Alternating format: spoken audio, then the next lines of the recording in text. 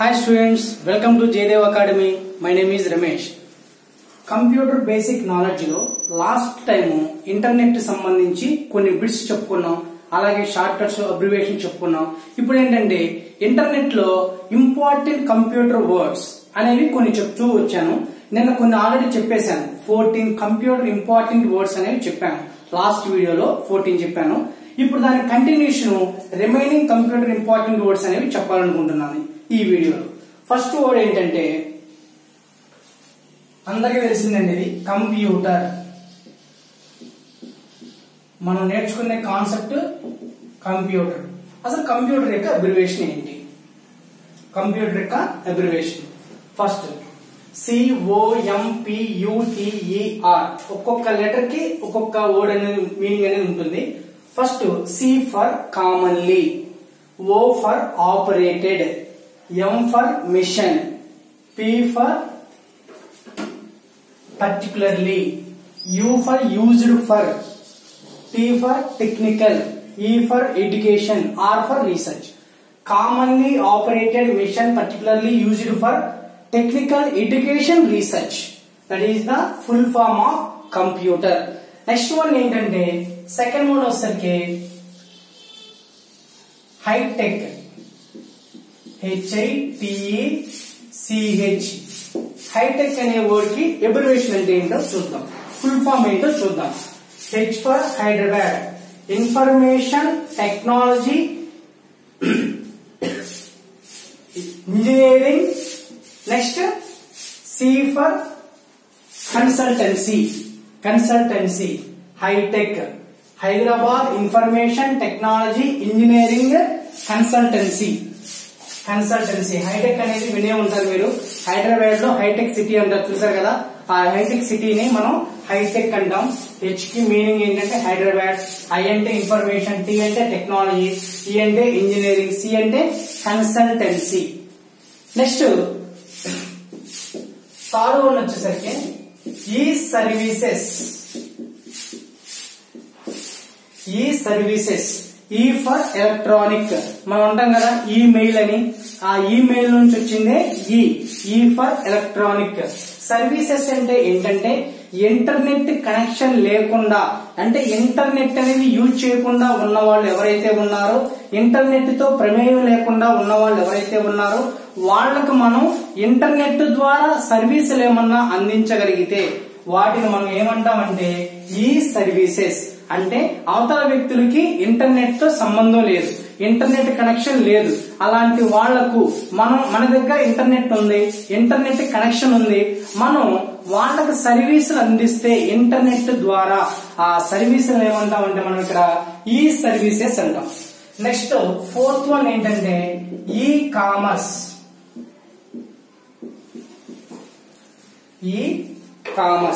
E commerce అంటే ఈ అంటే తెలుసు కదండి, ఎలక్ట్రానిక్. ఈ కామర్స్ అంటే ఇంటర్నెట్ కనెక్షన్ ఉండి ఇంటర్నెట్ ని యూజ్ చేసుకుని ఆ ఇంటర్నెట్ లో ఏవైనా క్రయ విక్రయాలు అంటే సేల్స్ గాని పర్చేజ్ గాని ఇవి జరుగుతూ ఉంటే ఆ ప్రాసెస్ ని, ఆ కాన్సెప్ట్ ని మనం ఏమంటామంటే ఈ కామర్స్ అంటాం. ఫర్ ఎగ్జాంపుల్ ఇప్పుడు ఆన్లైన్ షాపింగ్ ఉంది. ఆన్లైన్ షాపింగ్ లో మనం ఏం చేస్తాం, మనకు కావాల్సినటువంటి ఐటమ్స్, హోమ్ నీడ్స్, ఫర్నిచర్, అలాగే ఎలక్ట్రానిక్ గూడ్స్ ఏవైతే ఉన్నాయో వాటిని సెర్చ్ చేసి ప్రైస్ ఎంతెంత ఉన్నాయో చెక్ చేసుకుని మనకి నచ్చితే ఆ ప్రైస్ అనేది రీజనబుల్ గా ఉంటే దాన్ని మనం ఆన్లైన్ లో పర్చేజ్ చేస్తాం. ఆన్లైన్ ద్వారా మనీ పే చేస్తాం, దాన్ని ఆన్లైన్ పేమెంట్ అంటాం. ఓకేనా? అలా ఆన్లైన్ లో మనం ఏదైనా సరే పర్చేజ్ చేసినా, అలాగే ఇంకొకటి ఏంటంటే ఆన్లైన్ లో మనం సేల్ చేయాలి. ఎలా సేల్ చేయాలంటే ఇప్పుడు ఫర్ ఎగ్జాంపుల్ కొత్త యాప్స్ అనేవి వచ్చినాయి అనమాట. ఆ కొత్త యాప్స్ OLX అనేది విన్నారు కదా. OLX లో ఏమవుతుంది, మనం ఏమైనా సరే మన దగ్గర ఫస్ట్ హ్యాండ్ గానీ సెకండ్ హ్యాండ్ గానీ ఏవైనా సరే డివైజెస్ ఉన్నా, ఏదైనా హోమ్ నీడ్స్, కంప్యూటర్ సంబంధించినవి, ఏవైనా ఫర్నిచర్, బైక్, ఓకేనా, ఏవైనా సరే అవి ఉంటే మనం వాటిని సేల్ చేయాలి సెకండ్ హ్యాండ్ లో అని అంటే మనుషులకు సేల్ చేయడం వేరు. అలా కాకుండా ఇంటర్నెట్ లో వాటి యొక్క ప్రైస్, వాటి యొక్క ఫోటోలు, మన యొక్క అడ్రస్ మెన్షన్ చేసి ఎవరైతే కొంటారో వాళ్ళకి మనం అమ్మితే దాన్ని, ఆ కాన్సెప్ట్ కూడా మనకి ఈ కామర్స్ కిందకి వస్తుంది. అంటే మనం ఏదైనా సరే వస్తువు ఇంటర్నెట్ నుంచి కొన్నా సరే, ఇంటర్నెట్ లో అమ్మినా సరే, ఆ క్రయ విక్రయాలను, ఆ ప్రాసెస్ ని, ఆ కాన్సెప్ట్ ని మనం ఇక్కడ ఈ కామర్స్ అంటాం. నెక్స్ట్ వన్ ఏంటంటే సైబర్ గ్రామీణ్. సైబర్ గ్రామీణ్. ఈ సైబర్ అనే వర్డ్ మీరు వినే ఉంటారు. ఇంతకు ముందు నేను చెప్పాను మీకు సైబర్ క్రైమ్ గురించి, ఓకేనా. అంటే ఇంటర్నెట్ లో ఇతరుల పర్మిషన్ లేకుండా వాళ్ళ ఇన్ఫర్మేషన్ మనం తీసుకుని బ్లాక్ మెయిల్ చేసి మోడిఫై చేస్తే దాన్ని సైబర్ క్రైమ్ అంటాం.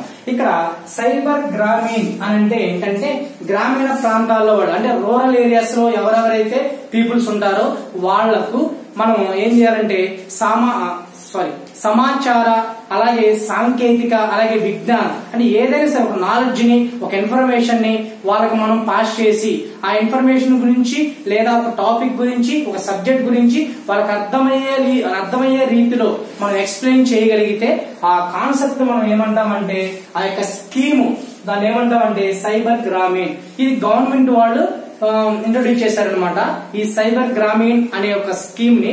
ఈ స్కీమ్ యొక్క మెయిన్ యొక్క ఉద్దేశం ఏంటంటే, ముఖ్య ఉద్దేశం గ్రామీణ ప్రజలు వాళ్ళందరికీ కూడా సాంకేతికం పట్ల, అలాగే విజ్ఞానం పట్ల, అలాగే సమాచారం పట్ల ఒక అవగాహన కల్పించడమే ఈ యొక్క స్కీమ్ యొక్క ముఖ్య ఉద్దేశం. ఆ స్కీమ్ ని మనం ఏమంటారంటే సైబర్ గ్రామీణ్ అనే స్కీమ్ అంటాం. నెక్స్ట్ వన్ ఏంటంటే సైబర్ గ్రామీణ్ తర్వాత గరుడ ప్రాజెక్ట్.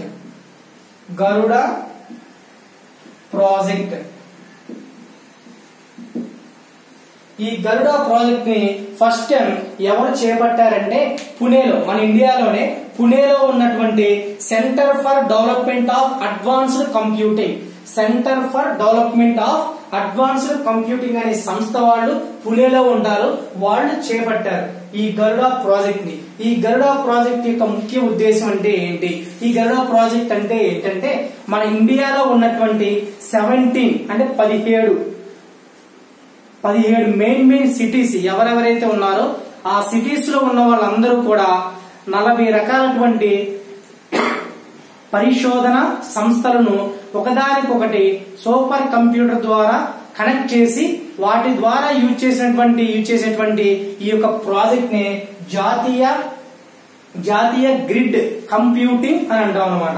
ఈ ప్రాజెక్ట్ ని మనం ఏమంటారంటే గరుడ ప్రాజెక్ట్ అంటాం. అంటే ఇండియాలో ఉన్నటువంటి 17 మెయిన్ సిటీస్ లో ఉన్నటువంటి 40 రకాల పరిశోధన సంస్థలు ఒకదానికొకటి లింక్ ప్రొవైడ్ చేయడానికి మనం సూపర్ కంప్యూటర్స్ ని యూజ్ చేస్తాం. ఈ సూపర్ కంప్యూటర్ యూజ్ చేసినటువంటి జాతీయ సంస్థ ఆ నేషనల్ ఏదైతే ఉందో నేషనల్ గ్రిడ్ కంప్యూటింగ్ ఫీల్డ్ సంస్థ ఏదైతే ఉందో ఆ సంస్థను మనం ఏమంటారంటే గరుడ ప్రాజెక్ట్ అంటాం. గరుడ ప్రాజెక్ట్. నెక్స్ట్ వన్ ఏంటంటే 7th వన్ వచ్చేసరికి పక్కన నోట్ చేస్తున్నాను. 7th వచ్చేసరికి గూగుల్ మ్యాప్. గూగుల్ అంటే తెలుసు కదా, Google is one of the search engine. ఈ గూగుల్ మ్యాప్ అంటే ఏంటంటే గూగుల్ మ్యాప్ అనేది ఎప్పుడు డిజైన్ చేశారు అంటే 2005 లో డెవలప్ చేసి ఇంట్రొడ్యూస్ చేశారనమాట. 2005 లో గూగుల్ మ్యాప్ ని. ఈ గూగుల్ మ్యాప్ వల్ల మనకి యూజ్ ఏంటి అంటే ఫర్ ఎగ్జాంపుల్ ఇప్పుడు శాటిలైట్స్ ఉంటాయి కదా, శాటిలైట్స్ నుంచి ఇన్ఫర్మేషన్ అనేది గ్యాదర్ చేసుకుంటూ ఉంటుంది శాటిలైట్ అనేది.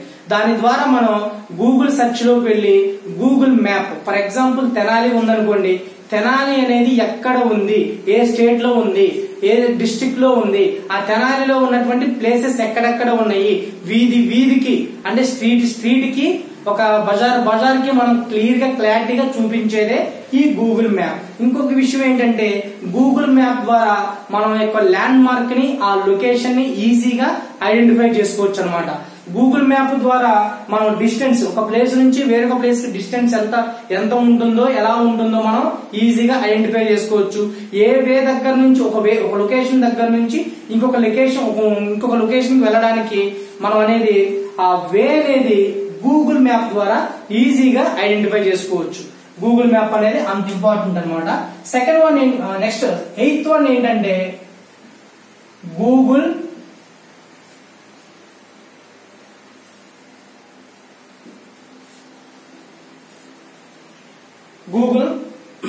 మ్యాప్ తర్వాత నెక్స్ట్ గూగుల్ క్రోమ్.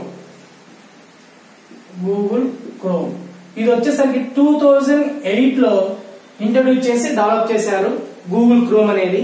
ఈ గూగుల్ క్రోమ్ అనేది ఏంటంటే one of the web browser, అంటే ఇంటర్నెట్ ని యూజ్ చేసుకోవడానికి యూజ్ చేసేటువంటి one of the software app application. ఈ గూగుల్ క్రోమ్ రాక ముందు ఏముండేదంటే ఇంటర్నెట్ ఎక్స్ప్లోరర్ అనే ఒక డిఫాల్ట్ వెబ్ బ్రౌజర్ ఉండేది. ఆ డిఫాల్ట్ వెబ్ బ్రౌజర్ అనేది ప్రతి కంప్యూటర్ లో ప్రతి ల్యాప్టాప్ లో ఓఎస్ ఇన్స్టాల్ చేసిన వెంటనే డిఫాల్ట్ గా క్రియేట్ అవుతుంది ఆ వెబ్ బ్రౌజర్ అనేది. దాన్ని మనం సిస్టమ్ ఫోల్డర్ లో వన్ ఆఫ్ ది ఫోల్డర్ అని కూడా చెప్పుకోవచ్చు. ఎందుకంటే ఎప్పుడైనా సరే ఒక కంప్యూటర్ గానీ ఒక ల్యాప్టాప్ గానీ కొన్న వెంటనే ఆన్ అవదండి, వర్క్ అవ్వదు. దానిలో మనం ఏం చేయాలంటే ఆపరేటింగ్ సిస్టమ్ అనేది ఇన్స్టాల్ చేయాలి. ఫస్ట్ ఆపరేటింగ్ సిస్టమ్ ఇన్స్టాల్ చేసిన తర్వాత ఇన్స్టాల్ చేసిన వెంటనే డిఫాల్ట్ గా ఒక సిస్టమ్ ఫోల్డర్ అనేది క్రియేట్ అవుతుంది. ఆ సిస్టమ్ ఫోల్డర్ లోనే ఒక పార్ట్ ఏంటంటే ఒక ఫోల్డర్ ఏంటంటే ఇంటర్నెట్ ఎక్స్ప్లోరర్ అనే ఒక వెబ్ బ్రౌజర్. ఈ డిఫాల్ట్ వెబ్ బ్రౌజర్ యూజ్ చేసుకుని మనం ఇంటర్నెట్ అనేది యాక్సెస్ చేసుకోవచ్చు, యూజ్ చేసుకోవచ్చు, ఆపరేట్ చేసుకోవచ్చు. అది కొంచెం స్లోగా ఉంటుంది కాబట్టి ఆ వెబ్ బ్రౌజర్ తర్వాత ఇంకొక వెబ్ బ్రౌజర్ వచ్చింది, అదేంటంటే మొజిల్లా ఫైర్ ఫాక్స్. ఈ మొజిల్లా ఫైర్ ఫాక్స్ కూడా కొంచెం స్లోగా ఉండేసరికి దాని తర్వాత వచ్చింది 2008 లో గూగుల్ క్రోమ్. ఈ గూగుల్ క్రోమ్ అనేది one of the internet web browser. ఈ వెబ్ బ్రౌజర్ అనేది చాలా ఫాస్ట్ గా వర్క్ అవుతుంది, చాలా ఈజీగా మనకు అర్థమవుతుంది, చాలా ఫాస్ట్ గా ఉంటుంది అనమాట. అందుకే ప్రతి ఒక్కరు గూగుల్ క్రోమ్ అనే వెబ్ బ్రౌజర్ అనేది యూజ్ చేస్తున్నారు. నెక్స్ట్ 9th వన్ ఏంటంటే గూగుల్ డ్రైవ్.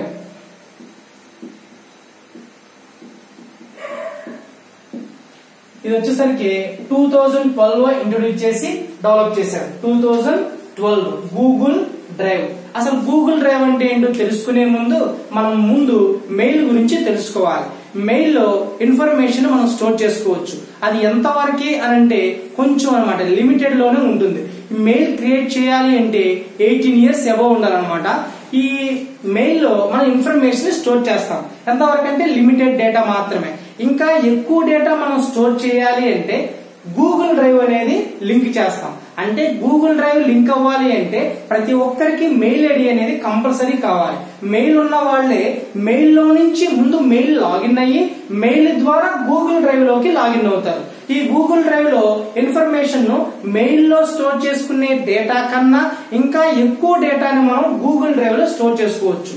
అలాంటి గూగుల్ డ్రైవ్ ని ఎప్పుడు కనిపెట్టారు, ఎప్పుడు ఇంట్రొడ్యూస్ చేశారు, ఎప్పుడు డెవలప్ చేశారు అంటే 2012. ఈ 2012 కు ముందు గూగుల్ డ్రైవ్ అనేది లేదు, ఆ తర్వాతే వచ్చిందనమాట ఈ గూగుల్ డ్రైవ్ అనేది. నెక్స్ట్ వన్ 9th వన్ ఏంటంటే international technology park. International technology park.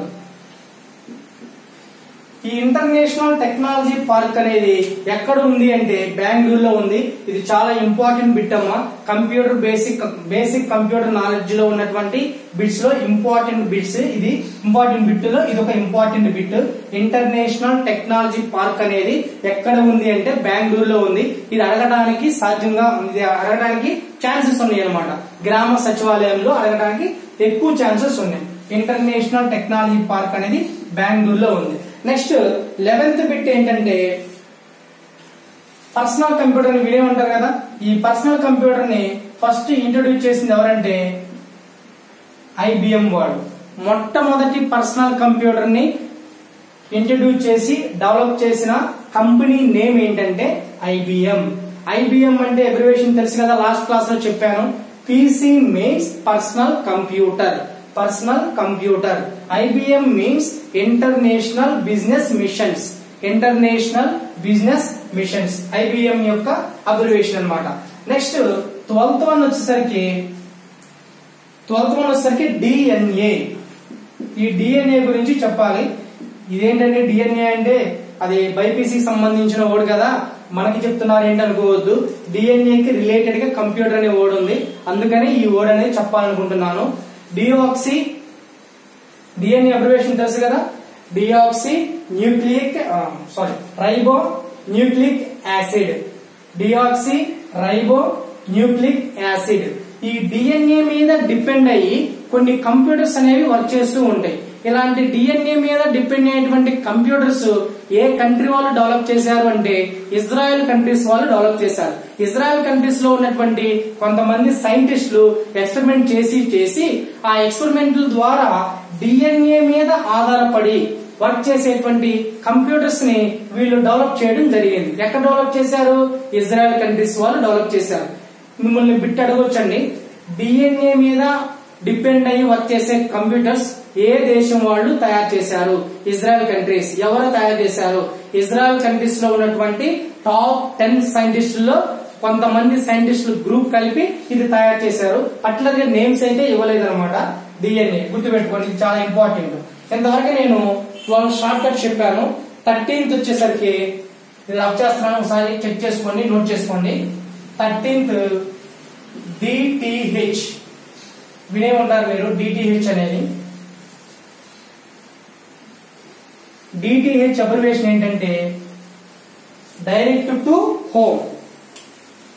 13th DTH direct to home అంటే ఫర్ ఎగ్జాంపుల్ ఇటువరకు మనకి ఈటీవీ ఛానల్ ఉండేది. ఫస్ట్ లో కొన్ని రూరల్ ఏరియాస్ లో ఈటీవీ ఒక్కటే ఛానల్ వచ్చేది, అంటే కేబుల్ టీవీ అన్నమాట. ఈ ఈటీవీ అనేది ఎలా వస్తుందంటే శాటిలైట్స్ ద్వారా సిగ్నల్స్ డైరెక్ట్ గా ఒక చోట ఒక లొకేషన్ ఉండేది, పెద్ద లొకేషన్ ఉండేది, పెద్ద డిష్ ఉండేది. మీరు అబ్జర్వ్ చేసే ఉంటారు, ఓల్డ్ జనరేషన్ లోకి వెళ్తే మీరు పెద్ద పెద్ద డిష్లు ఉండేవి అనమాట. ఆ డిష్లకి శాటిలైట్స్ నుంచి డైరెక్ట్ గా సిగ్నల్స్ అనేవి వచ్చాయి. ఆ డిష్ అనేది రిసీవ్ చేసుకుని డిష్ దగ్గర నుంచి కొన్ని యాంటీనాస్ ఉండేవి, అలాగే డిష్ దగ్గర కొన్ని సెటప్ బాక్స్ ఉండేవి. ఆ సెటప్ బాక్స్ ద్వారా ఆ యాంటీనాస్ ద్వారా అక్కడ నుంచి వెళ్ళినటువంటి కేబుల్ వైర్ ఏ ఇంటికి అయితే కేబుల్ వైర్ వెళ్తుందో ఆ ఇంటికి ఈ టీవీ అనేది వచ్చేది. ఇంకొక జెమినీ టీవీ కావాలంటే ఇంకొక పెద్ద డిష్ అనేది తీసుకోవాలి.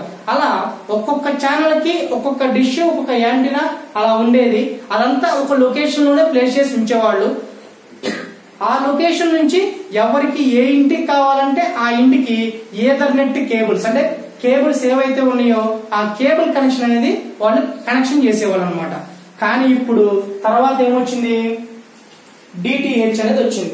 ఇది వచ్చేసరికి 2003 అక్టోబర్ లో దీన్ని తయారు చేశారనమాట. డిటిహెచ్ వచ్చేసరికి 2003 అక్టోబర్ లో మొట్టమొదటిసారిగా దీన్ని ఇంట్రొడ్యూస్ చేశారు. ఈ 2003 అక్టోబర్ లో డిటిహెచ్ అనేది వచ్చిందమ్మా. డిటిహెచ్ వల్ల యూజ్ ఏంటంటే ఎవరికి వాళ్ళ ఇంటి దగ్గరే ఒక చిన్న డిష్ ని పెట్టేసుకోవచ్చు. ఆ చిన్న డిష్ పెట్టుకోవడం వల్ల ఏమవుతుందంటే వేరే లొకేషన్ నుంచి ఆ యొక్క శాటిలైట్ సిగ్నల్స్ రావాల్సిన పని లేదనమాట. నీ ఇంటి దగ్గరే ఒక డిష్ ఉంటుంది, ఒక చిన్న యాంటీనా ఉంటుంది. దానికి ఏమవుతుందంటే ఆ శాటిలైట్ నుంచి వచ్చేటువంటి సిగ్నల్స్ డైరెక్ట్ గా ఆ డిష్ లోకి వచ్చేస్తాయి. అప్పుడు ఆ డిష్ నుంచే నీకు వైర్ కనెక్షన్ ఉంటుంది టీవీకి. డైరెక్ట్ గా ఏ ఛానల్స్ కావాలంటే ఆ ఛానల్స్ మనకు వస్తాయి అనమాట. యాంటీనా ఉంటుంది, చిన్న డిష్ ఉంటుంది, అలాగే సెటప్ బాక్స్ కూడా ఉంటుంది, చిన్న బాక్స్ ఉంటుంది అనమాట.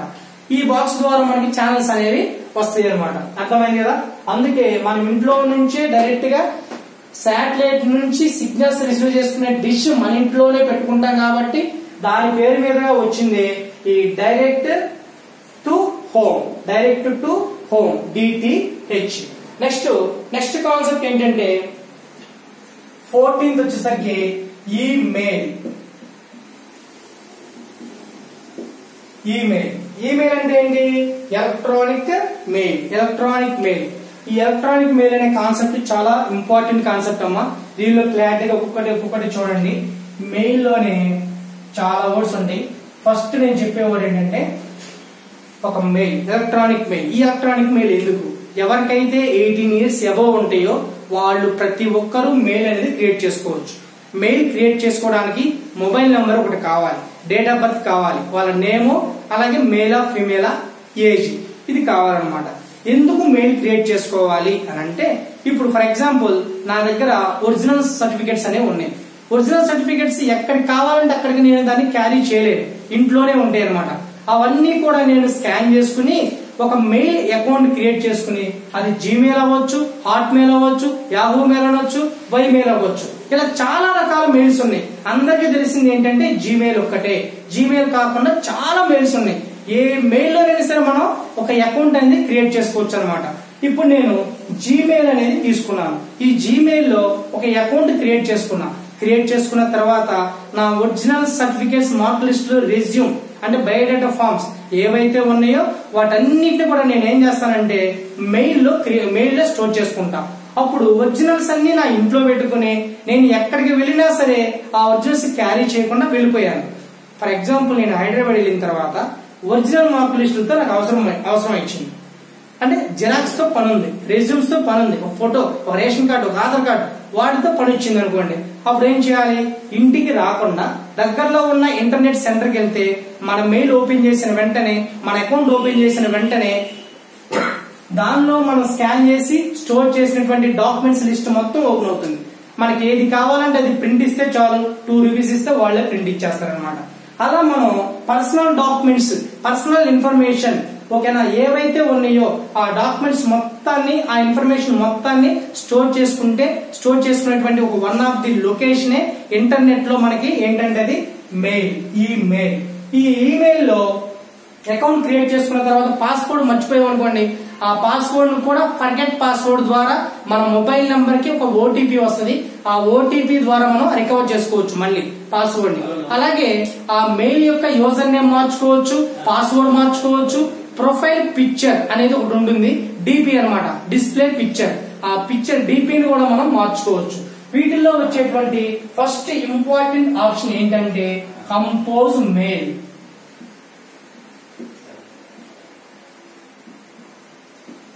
దీన్ని ఏమంటామంటే మనం అప్లోడ్ అని కూడా అంటాం.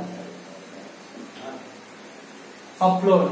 మీరు ప్రతి ఒక్కరికి స్మార్ట్ మొబైల్ ఉంటుంది. ఆ స్మార్ట్ మొబైల్ లోనే ఒక ఆప్షన్ ఉంటుంది, మీరు చూసే ఉంటారు. మెసేజెస్ ఎవరికన్నా సెండ్ చేయాలి అంటే ఆ మెసేజెస్ లో క్రియేట్ మెసేజ్ అనే ఆప్షన్ ఉంటుంది. అంటే మెసేజ్ ని ఓన్ గా టైప్ చేసి నీ యొక్క ఫోన్ లో ఉన్న కాంటాక్ట్ లిస్ట్ కి పంపించవచ్చు, లేదా కొత్త కాంటాక్ట్ లిస్ట్ కి కూడా పంపించవచ్చు.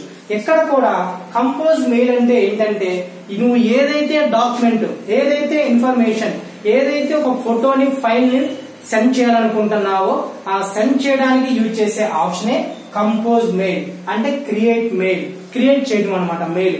ఇది నీ మెయిల్ లో ఆల్రెడీ ఉన్నటువంటి అకౌంట్స్ కి సెండ్ చేయొచ్చు, లేదా కొత్త అకౌంట్స్ కూడా మనం సెండ్ చేయొచ్చు. దీన్నే మనం అప్లోడ్ అనే ఆప్షన్ అని కూడా అంటాం. అప్లోడ్ అంటే ఏంటి?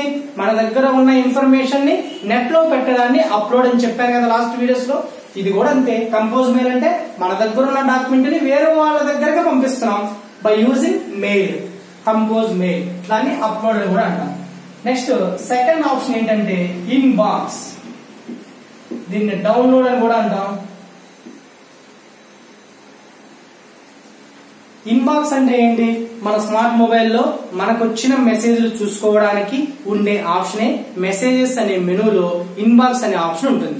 అలాగే ఇక్కడ కూడా మెయిల్ లో కూడా ఇన్బాక్స్ అనే ఆప్షన్ ఉంటుంది. ఇన్బాక్స్ ఆప్షన్ ఎందుకంటే మనకి ఎవరైతే మెయిల్స్ పంపించారో ఆ పంపించిన మెయిల్స్ మొత్తం ఇన్బాక్స్ మీద క్లిక్ ఇస్తే ఇవి లెఫ్ట్ సైడ్ ఉంటాయి అనమాట. కంపోజ్, ఇన్బాక్స్, ఇంకా తర్వాత చెప్పబోయే ఆప్షన్స్ ఇవన్నీ కూడా స్క్రీన్ కి లెఫ్ట్ సైడ్ ఉంటాయి. లెఫ్ట్ సైడ్ మనం చూస్తే ఇన్బాక్స్ ఉంటుంది. ఇన్బాక్స్ మీద క్లిక్ ఇస్తే మనకు వచ్చిన మెయిల్స్ మొత్తం ఓపెన్ అవుతుంది. ఏ డేట్ లో, ఏ టైంలో ఎవరు పంపించారు, ఏం పంపించారు అవన్నీ క్లారిటీగా క్లియర్ గా ఉంటుంది అనమాట. ఆ నచ్చిన ఎవరైతే పంపించారో ఆ పంపించిన మెయిల్ లో నీకు నచ్చిన ఇన్ఫర్మేషన్ ఉంటే దాన్ని నువ్వు తీసుకోవడాన్ని డౌన్లోడ్ అంటాం. అంటే నెట్ లో ఉన్న ఇన్ఫర్మేషన్ ని నీ కంప్యూటర్ లోకి తెచ్చుకుంటున్నావు, నీవు కావాలని తెచ్చుకుంటున్నావు కాబట్టి ఆ కాన్సెప్ట్ ని ఇక్కడ డౌన్లోడ్ అంటాం. తర్వాత ఇన్బాక్స్ మీద క్లిక్ ఇచ్చిన తర్వాత ఇన్బాక్స్ లోనే ఇంకొక 2 ఆప్షన్స్ ఓపెన్ అవుతాయి. అవేంటంటే రిప్లై ఒకటి, ఫార్వర్డ్ ఒకటి. రిప్లై ఒకటి, ఫార్వర్డ్ ఒకటి. ఫస్ట్ రిప్లై అంటే ఏంటో చూద్దాం. రిప్లై అంటే ఏంటంటే ఫర్ ఎగ్జాంపుల్ జయదేవ్ అకాడమీ వాళ్ళు నాకు ఒక మెయిల్ చేశారు, రమేష్ కి మెయిల్ చేశారు. ఆ మెయిల్ ఏం చేశారని చూసుకున్నాను. చెక్ చేసుకున్న తర్వాత రేపు క్లాస్ లేదు, ఎల్లుండి క్లాస్ కు రండి అని మెయిల్ చేశారనుకోండి. ఇప్పుడు నేను ఆ మెయిల్ చూసి వాళ్ళకి రిప్లై ఇవ్వాలి. రిప్లై అంటే తిరిగి సమాధానం ఇవ్వటం. దానికి యూజ్ చేసే ఆప్షనే రిప్లై. నెక్స్ట్ ఫార్వర్డ్ అంటే ఏంటంటే వాళ్ళు పంపించిన మెసేజ్, ఫర్ ఎగ్జాంపుల్ దసరా వస్తుంది కదా, హ్యాపీ దసరా అని పంపించారు. హ్యాపీ దసరా అనే దాన్ని నేను ఫార్వర్డ్ చేయాలనుకుంటున్నా. అంటే ఈ జయదేవ్ అకాడమీలో పనిచేసేటువంటి స్టాఫ్ ఎవరైతే ఉన్నారో రిమైనింగ్ స్టాఫ్ కూడా నేను అదే ఇన్ఫర్మేషన్ పాస్ చేయాలనుకుంటున్నా. దాన్ని ఫార్వర్డ్ అంటాం. ఫార్వర్డ్ అలాగే రిప్లై, ఈ 2 ఆప్షన్స్ అనేవి స్మార్ట్ ఫోన్ లో కూడా ఉంటాయి అనమాట. రిప్లై, ఫార్వర్డ్ అనేది ఒకసారి చెక్ చేసుకోండి. నెక్స్ట్ వన్ ఏంటంటే drafts cent items. Cent items drafts అంటే ఏంటంటే మనం ఒకరికి మెయిల్ పంపించాం, వాళ్ళకి పంపించిన మెయిల్ అనేది సెండ్ అవ్వాల, మధ్యలో ఫెయిల్ అయిపోయేది. ఏ కారణం చేతనైనా కానివ్వండి ఆ మెయిల్ వాళ్ళకి చేరకుండా మధ్యలో ఆగిపోయింది. అలా ఆగిపోయిన మెయిల్, సెండ్ అవ్వకుండా ఫెయిల్ అయిన మెయిల్స్ అవన్నీ కూడా డ్రాఫ్ట్స్ అనే ఆప్షన్ లో వస్తాయి అనమాట. నెక్స్ట్ సెంట్ ఐటమ్స్ అంటే ఏంటంటే మనం పంపించిన మెయిల్ సక్సెస్ఫుల్ గా వాళ్ళకి రిసీవ్ అయిపోయింది, వాళ్ళకి వెళ్ళిపోయింది. అలాంటి మెయిల్స్ సక్సెస్ఫుల్ గా సెండ్ అయిన మెయిల్స్ ఏవైతే ఉన్నాయో అవన్నీ కూడా మనకి ఇక్కడ సెంట్ ఐటమ్స్ లో వస్తాయి అనమాట. నెక్స్ట్ వచ్చేసరికి స్పామ్, అలాగే న్యూ ఫోల్డర్స్. ఫస్ట్ స్పామ్ అంటే ఏంటో చూద్దాం. స్పామ్ అంటే ఏంటంటే ఇప్పుడు ఇన్బాక్స్ లోకి ఒక 10 మెయిల్స్ వచ్చినాయి. ఆ 10 మెయిల్స్ లో 3 మెయిల్స్ మాత్రమే నాకు ఇంపార్టెంట్ అని అనిపించింది. ఆ 3 మెయిల్స్ ని కాపీ చేసి మూవ్ చేస్తున్నా. దేనిలోకి మూవ్ చేస్తున్నానంటే స్పామ్ లోకి మూవ్ చేశాను. స్పామ్ అంటే ఇంపార్టెంట్ మెయిల్స్ స్టోర్ చేసుకునేటువంటి one of the location. Important mails store చేసుకునేటువంటి one of the location, that is the spam. Next new folders అంటే ఏంటంటే లెఫ్ట్ సైడ్ నే క్రియేట్ న్యూ ఫోల్డర్ అనే ఆప్షన్ ఉంటుంది. ఆ ఆప్షన్ వల్ల యూజ్ ఏంటంటే మనం మన పేరుతో ఒక ఫోల్డర్ అనేది క్రియేట్ చేసుకోవచ్చు. ఫర్ ఎగ్జాంపుల్ ఇప్పుడు ఎంఎస్ ఆఫీస్ క్లాసెస్ ఉన్నాయి అనుకోండి, ఎంఎస్ ఆఫీస్ క్లాస్ కి సంబంధించిన ఫైల్స్, నోట్స్, ఇమేజెస్, వీడియోస్ ఏవైతే ఉన్నాయో అవన్నీ స్టోర్ చేసుకోవడానికి ఎంఎస్ ఆఫీస్ ఒక ఫోల్డర్ క్రియేట్ చేశాను. అలాగే సి లాంగ్వేజ్ సంబంధించిన డేటా మొత్తం స్టోర్ చేసుకోవడానికి సి అనే ఒక ఫోల్డర్ క్రియేట్ చేశాను. అలా నువ్వు ఓన్ గా కొన్ని ఫోల్డర్స్ అనేవి మెయిల్ లో క్రియేట్ చేసుకోవచ్చు. ఆ ఫోల్డర్ కి రిలేటెడ్ గా ఉన్న ఇన్ఫర్మేషన్ ని ఆ ఫోల్డర్ లో స్టోర్ చేసుకోవచ్చు అనమాట. నెక్స్ట్ వన్ ఏంటంటే ట్రాష్.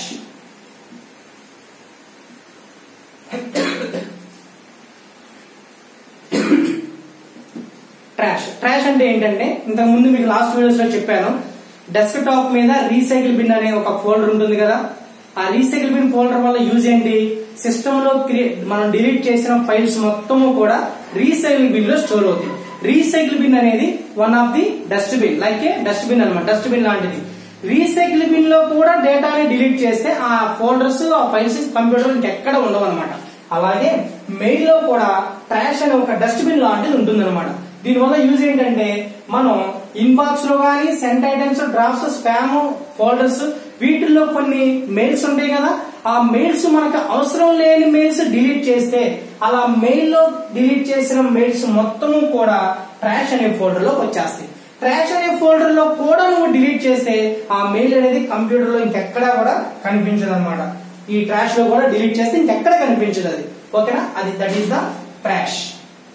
ఇక్కడ మనకి వచ్చిన మెయిల్స్ మొత్తం ఏం చేయాలంటే డైలీ చెక్ చేసుకుంటా ఉండాలి.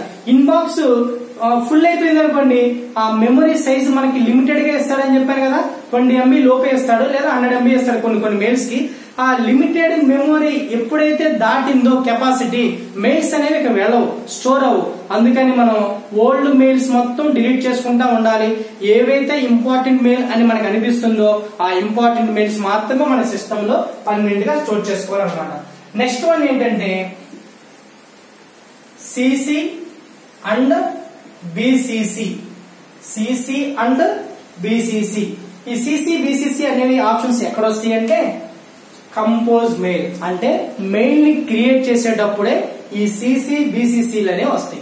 ఇంతకీ సిసి అంటే ఏంటి అంటే carbon copy, carbon copy. Next బిసిసి అంటే ఏంటంటే blind carbon copy, blind carbon copy. ఇవి ఎందుకు, వీటి వల్ల యూజ్ ఏంటంటే ఫర్ ఎగ్జాంపుల్ ఇప్పుడు నేను ఒక 5గురికి మెయిల్ పంపించాలి అనుకున్నా.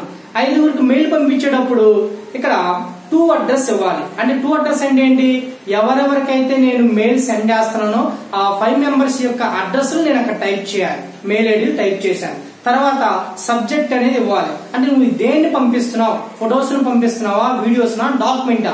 ఓకే, డాక్యుమెంట్ పంపిస్తున్నాను, డాక్యుమెంట్ అని టైప్ చేశా సబ్జెక్ట్ ప్లేస్ లో. ఆ డాక్యుమెంట్ ఏదైతే ఉందో దాన్ని అటాచ్ చేశా. అటాచ్ అంటే ఏంటి, ఇంకొక వర్డ్ వచ్చింది ఇక్కడ, అటాచ్ అని. అటాచ్ అంటే ఏంటంటే నువ్వు ఏ ఫైల్స్ అయితే పంపిస్తున్నావో ఆ ఫైల్స్ ని మెయిల్ లోకి కలపడం, అటాచ్ చేయడం, మెయిల్ కి కలపడం, మెయిల్ కి అటాచ్ చేయడానికి ఇక్కడ అటాచ్ అంటాం అనమాట. ఓకే, మెయిల్స్ ఏవైతే డాక్యుమెంట్ ఉందో ఆ డాక్యుమెంట్ అటాచ్ చేశాను. ఇక్కడ నేను సిసి బిసిసి అనే 2 ఆప్షన్ కనిపిస్తాయి. సెండ్ చేయక ముందే ఈ సిసిని బిసిసిని మనం అబ్జర్వ్ చేయాలి. సిసి మీద క్లిక్ ఇస్తే ఏమవుతుందంటే ఈ 5గురికి పంపించినట్టుగా, ఇప్పుడు 5గురు ఉన్నారు కదా, 5గురికి మెయిల్ పంపించాను కదా, ఈ 5గురిలో ఒకరికి పంపించామని వాళ్ళ 5గురికి తెలుస్తుంది. అంటే నాకు పంపించిన మెయిల్ మిగతా 4గురికి పంపించాడు, మిగతా 4గురు కూడా అనుకుంటారు మాకే పంపించిన మెయిల్ మిగతా 4గురు కూడా పంపించారు. అంటే ఒకరికి తెలుసుకోవడానికి వీలుగా ఉండే option CC, carbon copy. Next బిసిసి అంటే ఏంటంటే 5గురికి మెయిల్ పంపించిన తర్వాత, పంపించే ముందే, సెండ్ చేయక ముందే మనం ఇక్కడ బిసిసి మీద క్లిక్ ఇవ్వాలన్నమాట. ఇప్పుడు బిసిసి మీద క్లిక్ ఇవ్వడం వల్ల ఏం జరుగుతుందంటే ఈ 5గురిలో ఒకరికి మెయిల్ పంపించారన్న విషయం 5గురిలో ఒకరికి ఎవరికీ తెలియదు, సీక్రెట్ అన్నమాట. నాకు ఒక్కడికే పంపించానని ఇతను అనుకుంటాడు, నాకు ఒక్కడికే పంపించానని ఇతను అనుకుంటాడు. అలా ఎవరికి వాళ్ళే ఇండివిజువల్ గా పంపించానేమో అని వాళ్ళు అనుకుంటారు, కానీ 5గురికి నేను ఒకే మెయిల్ పంపించానన్న విషయం వాళ్ళకి తెలియదు. అలా తెలియకుండా ఉండటానికి మనం యూజ్ చేసే ఆప్షన్ ఏంటంటే బిసిసి. తెలిసేలా చేయడానికి యూజ్ చేసే ఆప్షన్ ఏంటంటే సిసి, కార్బన్ కాపీ, అలాగే బ్లైండ్ కార్బన్ కాపీ. ఈ రోజు చెప్పిన ఈ యొక్క 14 టాపిక్స్ లో ఒక అబ్రివేషన్స్ అనేవి 3 or 4 ఉన్నాయి. ఫస్ట్ అబ్రివేషన్ ఏంటి, కంప్యూటర్. కంప్యూటర్ కి అబ్రివేషన్ ఏంటి, commonly operated machine, particularly technical education research. Next abbreviation ఏంటంటే hitech. Hitech means Hyderabad information technology engineering consultancy. Next abbreviation ఏంటంటే డిఎన్ఏ. డిఎన్ఏ అనేది పెద్దగా అడగకపోవచ్చు అండి, ఇది ఎందుకంటే కంప్యూటర్ లాంగ్వేజ్ కాదు, కానీ డిఎన్ఏ మీద పనిచేసే కంప్యూటర్ ఉంది అని తెలుసుకోవడానికి చెప్పడానికి డిఎన్ఏ చెప్పాల్సి వచ్చింది. Deoxy రైబో nucleic acid. అలాగే ఇంకొకటి ఏంటంటే అబ్రివేషన్ డిటిహెచ్. డిటిహెచ్ అంటే డైరెక్ట్ టు హోమ్. నెక్స్ట్ వచ్చేసరికి CC, carbon copy. Next one blind బిసిసి, blind carbon copy. ఓకేనండి, ఇంతవరకు నిన్న చెప్పిన 14 సేమ్. నిన్న కూడా ఇంపార్టెంట్ వర్డ్స్, కంప్యూటర్ వర్డ్స్ 14 చెప్పాను. ఈ రోజు కూడా ఇంపార్టెంట్ కంప్యూటర్ వర్డ్స్ 14 చెప్పాను. రేపు ఇంకా కొన్ని ఉన్నాయి, కొన్ని ఇయర్స్ అనమాట. అంటే కంప్యూటర్ వచ్చిన దగ్గర అసలు ఎప్పుడు మొదలైంది, ఏ ఇయర్ లో మొదలైంది, అలా ఇయర్ కి అద్భుతాలు ఆశ్చర్యాలు ఏం జరిగినాయి కంప్యూటర్లు అనేది నెక్స్ట్ చెప్తాను. నెక్స్ట్ చెప్పే వీడియోలో మాత్రం మీరు ఆ ఇయర్స్ అనేది జాగ్రత్తగా కేర్ఫుల్ గా చదవాలి, స్టడీ చేయాలి. అవి చాలా ఇంపార్టెంట్ అనమాట. రేపటితో మాక్సిమం 99% ఈ బేసిక్ కంప్యూటర్ నాలెడ్జ్ లో ఉన్నటువంటి చాప్టర్స్ మొత్తం, ఆ సిలబస్ ఏదైతే ఉందో, టాపిక్స్ ఏదైతే ఉందో అది మొత్తం చెప్పేశానండి. నెక్స్ట్ రేపు ఒక్కరోజు క్లాస్ చెప్పిన తర్వాత ఎల్లుండి నుంచి నేను ఏం చేస్తానంటే మళ్ళీ ఫస్ట్ నుంచి ఒకసారి రివిజన్ చేసి ఫస్ట్ నుంచి ఉన్నటువంటి బిట్స్ గ్యాదర్ చేసి ఆ bits, important bits, abbreviations, short cuts అవన్నీ మీకు చెప్పాలనుకుంటున్నాను. ఓకేనండి, ఇంతవరకు వీడియో చూసినందుకు థ్యాంక్ యూ సో మచ్.